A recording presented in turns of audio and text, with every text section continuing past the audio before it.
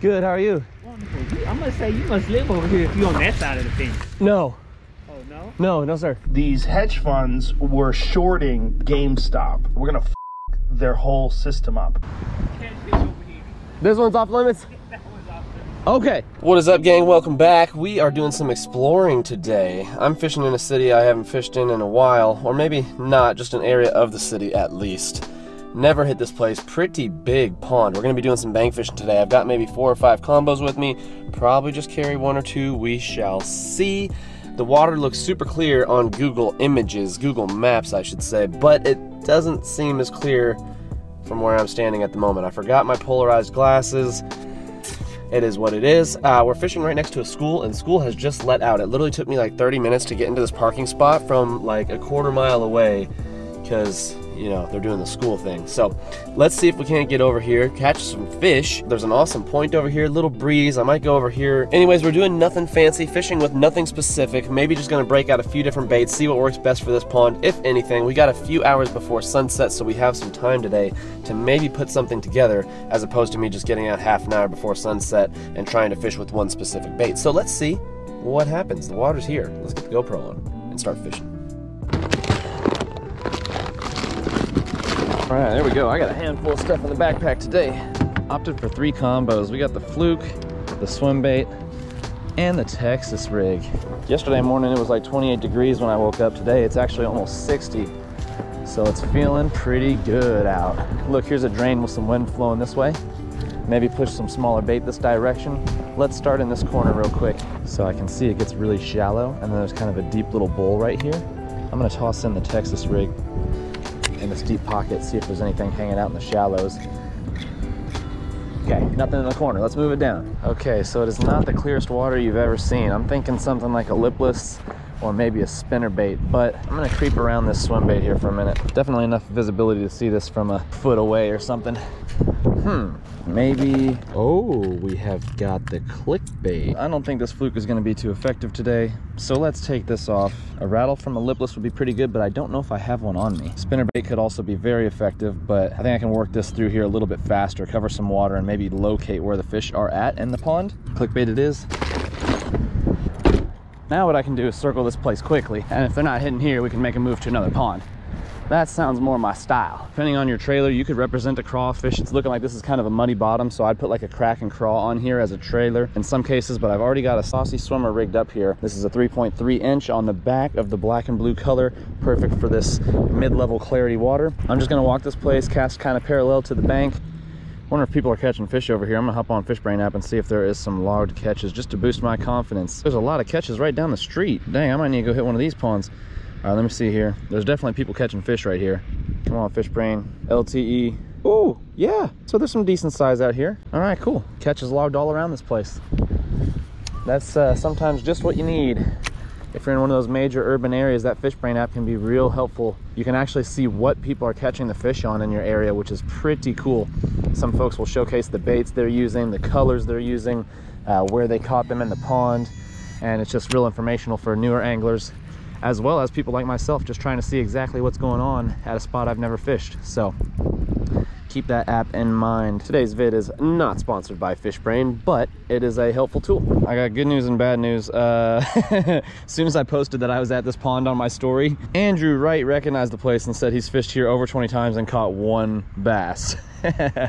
So maybe we're not at the right spot, but I asked him if there's any good spots down the street. I'm gonna continue walking it and at least hit a little bit more, make it to this corner and maybe a little bit around the edge here before I decide to make a move. Dang, I do have a lipless crankbait. Here we go, just what I was looking for. Sexy Shad was one of my early confidence colors in fishing. I probably threw a square bill just like this before Guggen Squad announced these baits. I literally always had one tied on like the whole first year in fishing. I lost so many square bill crankbaits in ponds. Well, y'all, I just had to snap off that crankbait. I got snagged on the rope that connects to the fountain. We're trying something else now. Yeah, let me throw this guy out right here. All right, here we go, shaky head time. Sometimes when you got that nice rock bottom, you just chunk one of these bad boys out. Snagged again. We just lost another bait back to back. Snag City in this pond. What is going on? This is a good way to break off your baits without messing up your reel. You never want to, when you're snagged, pull against your reel's drag. Not good for the reel. Also, you don't want to be jamming your rod. You could snap your rod too if you really put enough tension on it. So I've got the line wrapped around the pliers a few times, and I'm just going to walk straight back until this thing breaks off, because this, woo, tell you what, you're going to lose some baits fishing the banks if you come to this place. Watch your back. All right, there we go. We're opting for the finesse jig. We might just burn through the whole tackle box in today's video. We're coming up on a point. This could be the hot spot of the entire lake. This spot is not doing it. Let's make a quick move down the street. Subreddit called Wall Street Bets. Okay, I'm just listening to some Joe Rogan GameStop goodness on the Wall Street deal. And I don't know, they probably said whoop! I seem to have passed by a beautiful golf course pond on the way to the spot I was gonna fish, which we'll probably still make it to, because I bet as soon as I get out of this car, I get kicked out of this place. Okay, well, I'm still here. Time to fish. Plenty of people out having fun on the course today. I feel like I need a membership to be here. Nothing yet. It's been about 5 minutes. I might need to work this a little bit slower. Well, nothing on the course today. Let's move it down a little bit. Ow. I'm gonna break out the Ghost. This one's a pretty clear water spot. If I remember correctly, I've caught a bunch of chatterbait fish here.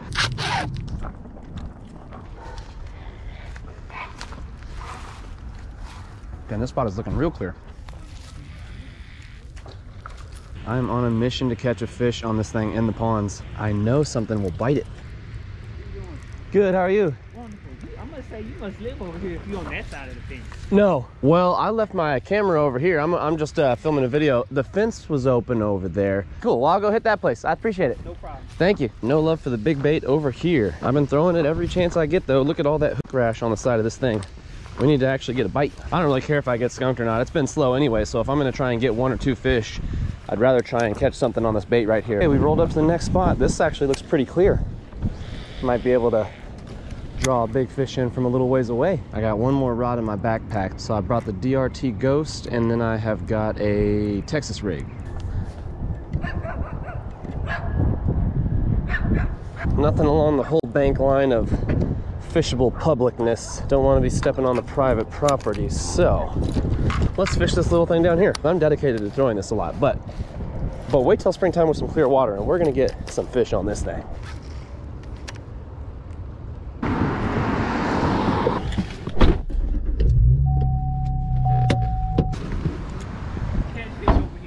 This one's off limits? That one's off limits. Okay. A big kind of like parkish area. I'll look for it. And I like your car. Hey, I appreciate that. Woo, we getting kicked out today. All right, let's try and make it across the street and see what's up. He said there's a park over here. I'm trying to find it. We have found the park, and look at all these large catches here. Let's go. I think it's time to switch it up one more time to a lipless crankbait. This is, yes, a clutch inside of a rattleblock case. We have thrown weedless swim baits, jigs, Texas rigs, big baits, square bill crankbaits, the click bait. I mean, we have thrown just about everything but a drop shot, and these fish are being tricky. I'm choosing this color right here because as the sun is going down, less light, I want a color that pops. I want some noise. I'm trying to go for something completely different here. And if you start off with a snag on your seat, that's the way to rock and roll right there. Okay, got it off the seat. Now it's on the bag. Bag secured. This is a joke. What is going on today? Ladies and gents, it's time. I mean, everyone's talking about regulating Robinhood or regulating this. Is that your take? 100%. You know, everyone's baffled all the time. Like me in today's video, man. These fish are acting up. It is wintertime, but no excuses. Maybe we'll have better luck tomorrow. Stay tuned. Don't even subscribe at this point. It's not even worth it.